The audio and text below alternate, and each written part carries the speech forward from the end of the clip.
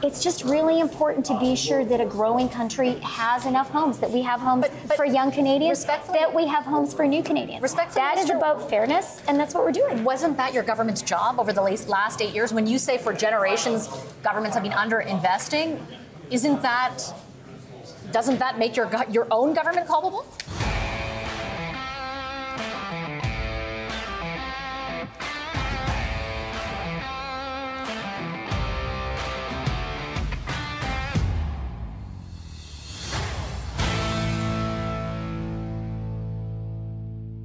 Welcome back to Northern Perspective, everyone. I'm Cypher. And I'm Fox. Chrystia Freeland has been making her rounds on mainstream media, trying to gaslight and bobblehead her way into convincing anybody that her 2024 budget is actually a good thing for Canadians. The problem for the Liberals is that nobody believes her. Let's take a look. First question to you is based on the response you offered to Pierre Poilievre's statement in the House of Commons.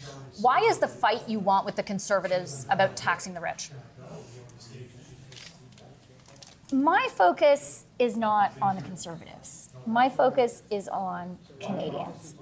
And our budget today was about meeting the moment for Canadians. It was about fairness. It was about saying Canadians have real needs right now. They need more homes built faster. They need life to be more affordable. They need us to invest in the economic capacity of the country. They need us especially to do it for fairness for younger Canadians who are struggling to get ahead. And they need us to do it in a fiscally responsible way. That is the plan that we put forward today. And it's going to be up to the Conservatives to say whether they support it or not. But the focus that you drew in your response was very much, for example, on the new tax, the changes to capital gains tax.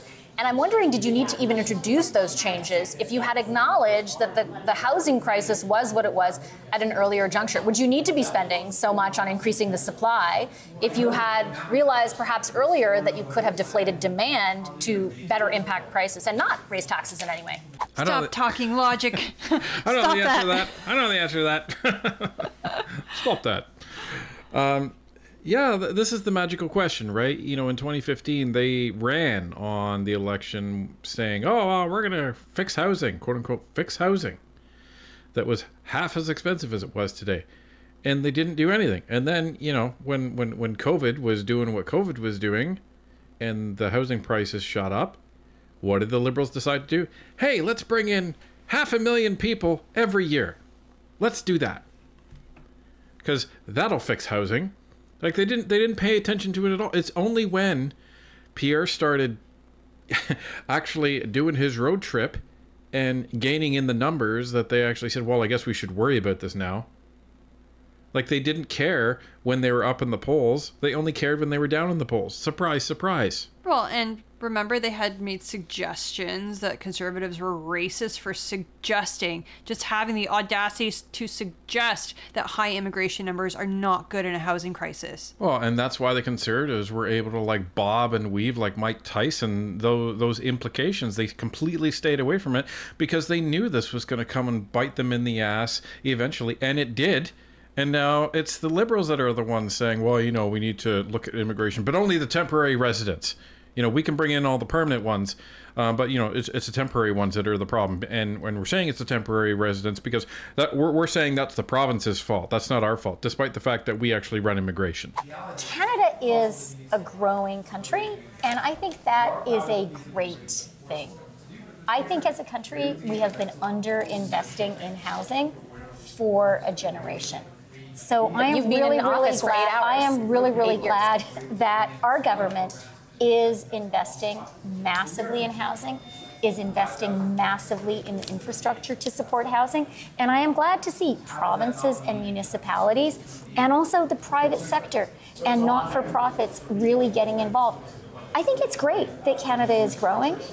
It's just really important to be sure that a growing country has enough homes, that we have homes for young Canadians, that we have homes for new Canadians. That is about fairness, and that's what we're doing. Wasn't that your government's job over the last 8 years? When you say for generations governments have been under-investing, doesn't that make your own government culpable? You know, another thing I love about Vashi is that when It doesn't matter who it is. It could be a liberal, it could be a conservative. It doesn't matter. She will talk over them if they're giving a BS answer. Well, and that's why Freeland tried to keep talking, because she's like, uh-oh, something's coming. And it came, because Vashi was incredulous in her response. She's like, really? You seriously are suggesting that? Like, okay, so we haven't invested in a generation. All right, fine. But You're you've been a here third. for the last 9 years of that generation. You're over a third of that generation, and you've done nothing. Our government has been focused on housing and focused on infrastructure since we first formed government. Really? I seem to recall JT saying something different this past summer. Yeah, I remember that. And I'll be blunt as well. Housing isn't a primary federal responsibility. Yeah, that's what I remember. I remember him getting that shiner on his forehead too, and him announcing his divorce a few days later. This is where the narrative, it completely bites them in the ass, because, okay, so either you were not focused on housing for the last 9 years and you're deciding to do something about it now, or you are focused on it since the beginning and you've done a terrible job at it because housing prices have doubled. Oh, but according to the Liberals, they've been focused on it the whole time and things are getting better. It's their standard MO. The challenge is more acute now. It's more acute in Canada, and it is more acute around the world. And we're stepping up, and we're recognizing that. I think the really important thing to take away from this budget is we recognize that this is a pivotal moment for young Canadians. It's a pivotal moment for millennials. It's a pivotal moment for Gen Z.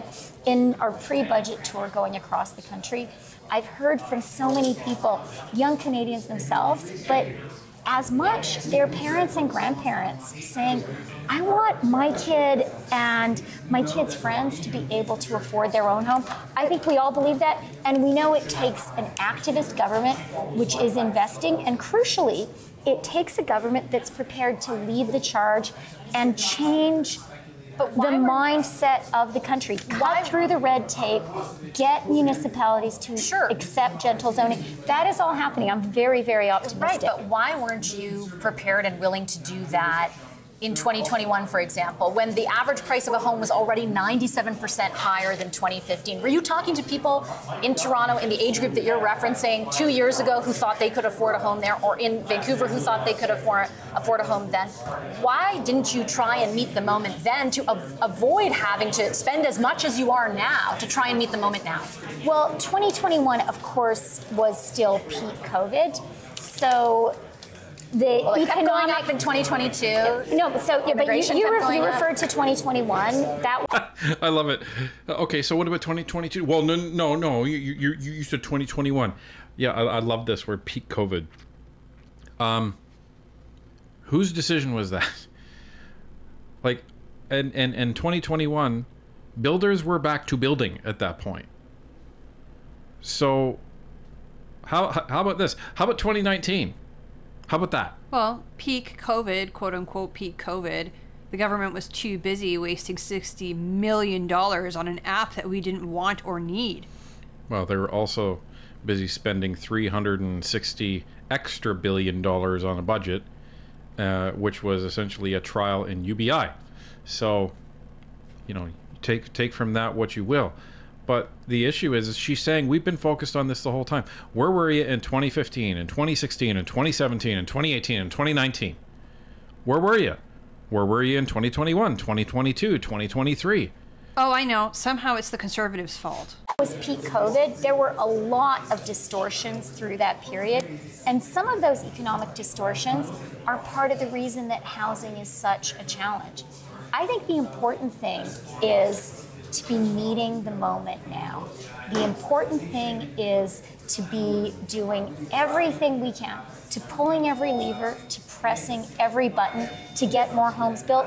That is what our government is doing. Our government is also really focused on affordability for all Canadians, and our government is focused on investing on productivity and growth of the economy. And the way we're going to do it is pursuing fairness for all Canadians, especially young Canadians. That's the plan we presented today. I think that's what Canadians want and need. Yeah, we're focusing on affordability. That's why we're spending another $40 billion in deficit, printing money. So that's going to be fighting against inflation coming down. So that's one. It already ticked up again, but there's, they're saying, oh, no, it's still within the limits. Okay. And when it does, if it does tick up again above 3, guess what they're going to say? Oh, well, there's global factors. But, if it comes down, it's all of them. But if it goes up, it's global factors. Well, what is it?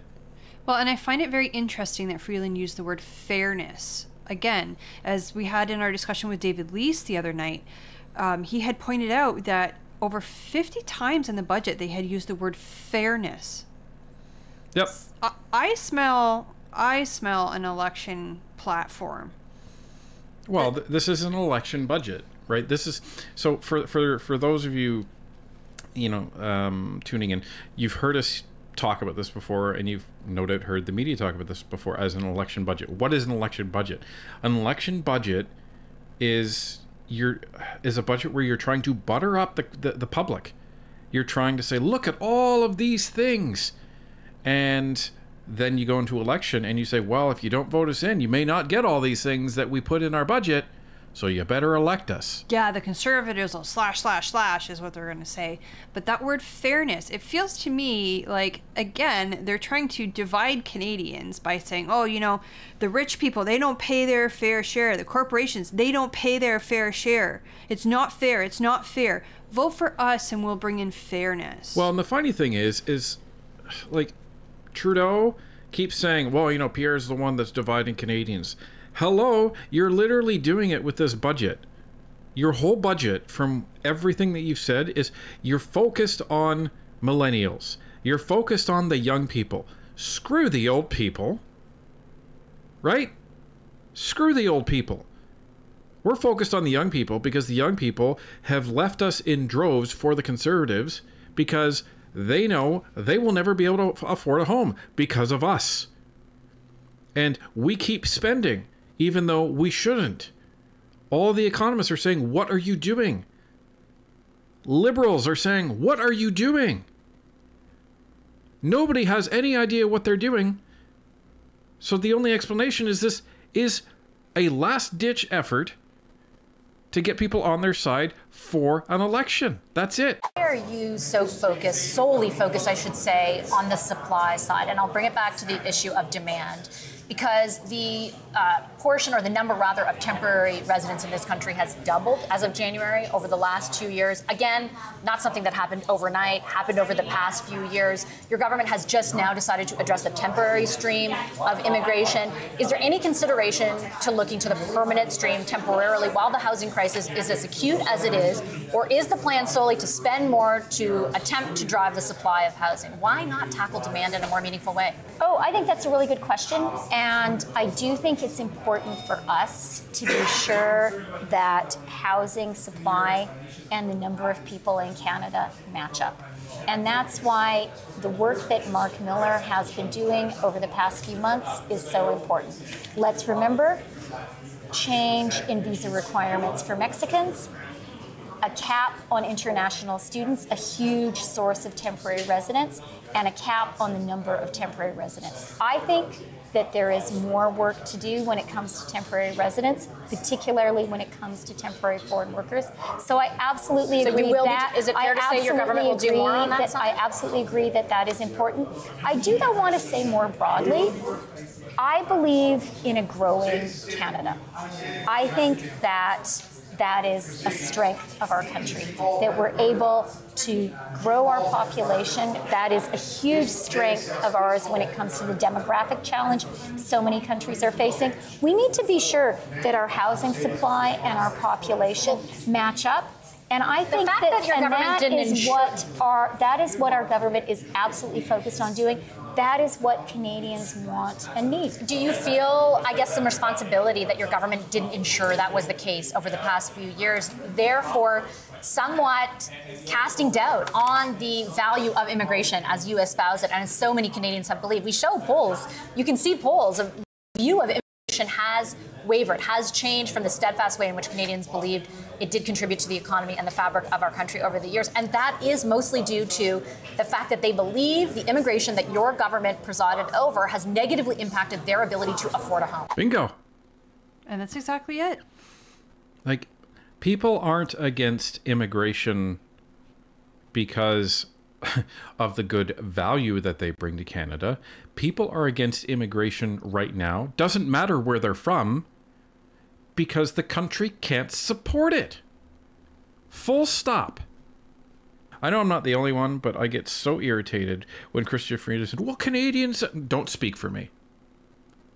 Do not speak for me when you say Canadians anything, because it's probably incorrect.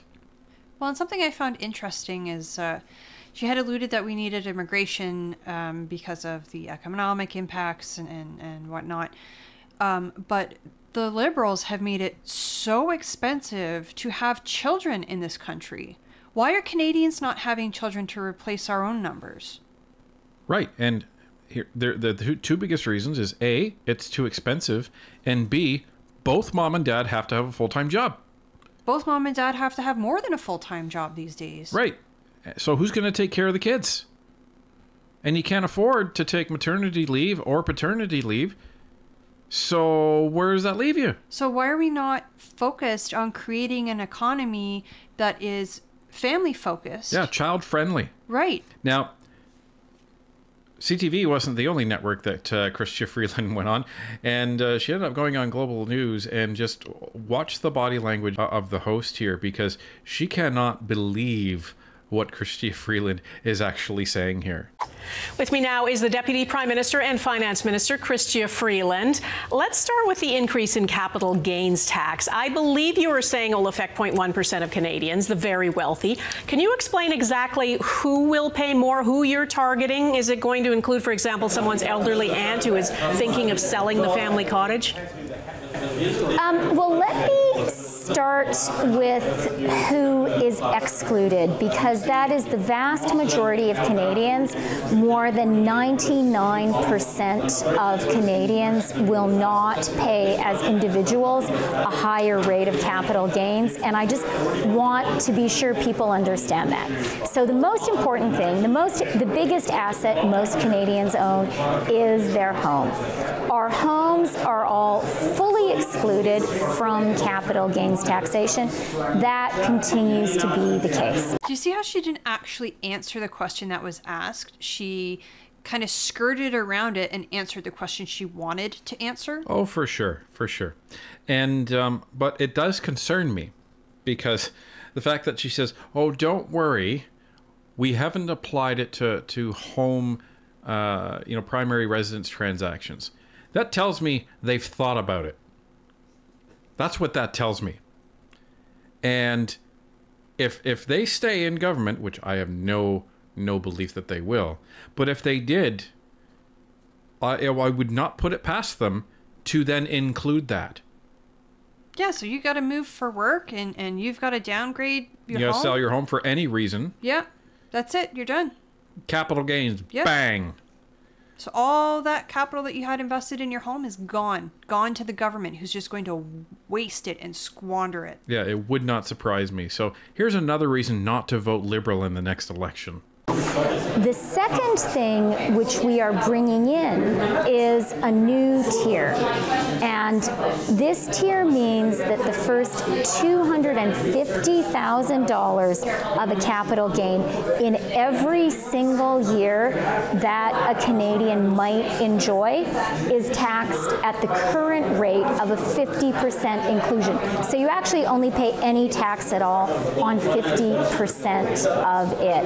And it's because of that really narrow focus, which is entirely intentional, that this additional tax is really focused on those at the very top, on people who can afford to pay a little bit more to make the investments that our country really needs, that especially young Canadians really need. So I'm not exactly clear on who that is then, and you know that the business community is already saying that by doing this, it's sending the wrong message for a country that has a big problem with productivity. Yeah, I mean, what I think is important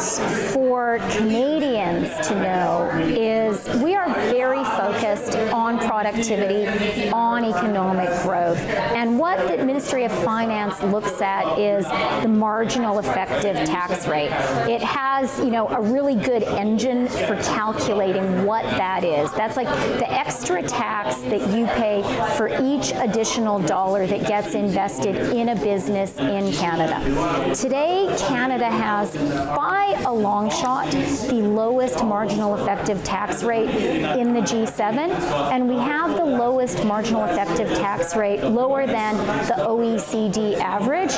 With this new capital gains inclusion rate announced today, that doesn't change. So I am really focused on ensuring that Canada remains a really attractive place for people to invest. And one of the things we've done in this budget is make more investments in Canada's economic capacity. So the thing that you have to pay attention to, I will say the Liberals, when they're talking about really anything financial, is that they use extremely specific terms like marginal tax rate, debt to GDP ratio. They talk about their triple credit rating, and they talk about these things because they are so specific, and it's smoke and mirrors to make it seem like everything's great. So here's the thing.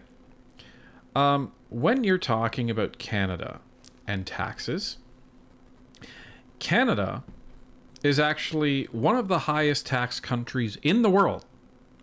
We are 25th out of 172 countries in terms of the highest tax countries in the world. And that's personal tax rate. We're also one of the highest countries in the world when it comes to corporate tax rates. So when Freeland says, oh, country or companies are lining up to invest in Canada, not really. Why? Because we have one of the highest corporate tax rates. Well, and listen to this tidbit of information that I found. This comes from a report from the OECD. It's a 2023 tax report, and it compares various different countries. I'll put a link in the description as always. It says, in Canada, the average single worker faced a net average tax rate of 25.6% in 2022, compared with the OECD average of 24.6%. In other words, in Canada, the take-home pay of an average single worker after tax and benefits was 74.4% of their gross wage, compared to the OECD average of 75.4%. So it doesn't sound like we're lower than the OECD average the way that Freeland is claiming. No, because she uses extremely specific metrics. Well, she cherry picks her data. The other extremely specific metric that she uses is debt to GDP ratio, right? Well, this is a huge smoke and mirrors term that she uses all the time, and now she has Anita Anand saying it and everybody else. Well, what does that really mean? Lowest debt to GDP ratio in the OECD. Or in the G7, that's what she says. Sure, that's right. But you can't use that as a metric. So we decided to take a little bit of a closer look at what our debt is and what it ranks compared to everybody else. So here it is. So when you're talking about debt, this is the gross debt as a share of GDP. Okay.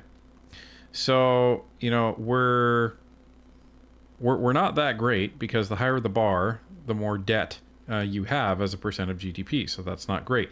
So we're over like 104%. So you have the first graph, which was net debt to GDP ratio. The second graph was gross debt. This illustrates the ranking between the two. Yeah, like the difference. So, and there's a big difference between Canada's net debt and our gross debt. So here's Canada. And what this is this actually shows that the difference in rank from net debt to gross debt is that we're last. We are last when it comes to this.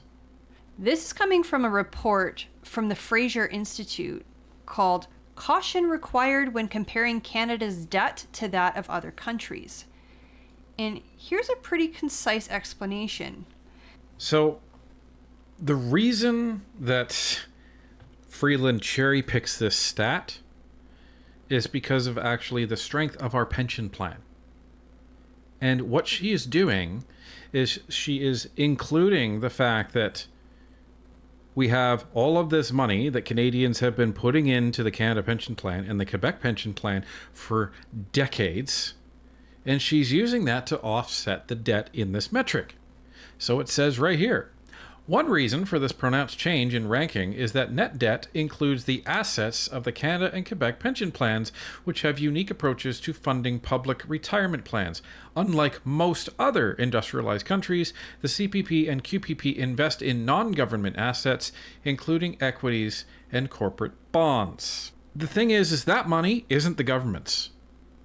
That's ours. They don't just get to take that and spend that on anything. But they're trying to include that as an asset of the government's. But it's not theirs, it's ours. Right. So when it comes to this, debt to GDP ratio, it is a phantom. It doesn't mean anything. Like, without the CPP and QPP in there, we're last. So it shows that Canada's in some trouble when it comes to our debt, and all of us know that. Like, imagine if every month you were spending more on the interest of your credit card than you were on groceries. You would be pretty concerned, and rightfully so. And we're spending more on the actual interest to the debt than we are on healthcare, than we are on many government programs. Most of them. $54 billion. That's more than 10% of the budget, folks. If you're spending more than 10% of your annual budget on interest, that's a problem. Especially when you're talking about a country with a $500 billion budget. Okay, we're running out of time. I just wanted to raise one thing with you. Your critics say that the Liberals are good at addition, not so good at subtraction. And that right now the cost of servicing the debt in Canada is $46 billion in 2023-24. That's more than, I think, what is spent on the Canada Health Transfer. Your critics say the spending measures on top of that are reckless. What do you say to them? Well, I say actually that is economically illiterate and completely ignoring the international comparatives. Your critics are economically illiterate. Right? So, let's talk about some of these critics. Previous Liberal Finance Minister John Manually, previous Liberal Finance Minister Bill Morneau, previous Liberal Director of Bank of Canada David Dodge. And you have more and more economists coming out saying, what are you doing? Hello? Okay, so you're trying to say that they're financially illiterate, says the lady who has no training in finance before becoming finance minister. Just putting that out there. And the fact that we spent $46 billion last year, we're slated to spend $54 billion this year. That's $100 billion, folks, in 2 years, servicing the debt. And it's financially illiterate to say adding more money on top of that, adding to the debt, is not a good idea. Oh, well, don't you understand this capital gains tax that's quote-unquote only going to affect 1% of the population? That's going to bring in, what was it, $19 billion they were estimating? Allegedly. It's not going to be that. No, and the truth is it's not going to only affect 1% of the population. It's going to affect a lot of Canadians. Right. But the good news is she's the one that is actually going around trying to sell this, and she doesn't know how, and everyone is calling her out on this. Everybody. So the more she talks, frankly, the more people are going to be aware that this budget is an unmitigated disaster. And it just wakes up more and more Canadians who only watch mainstream media as to how incompetent this finance minister and her Liberal government actually is.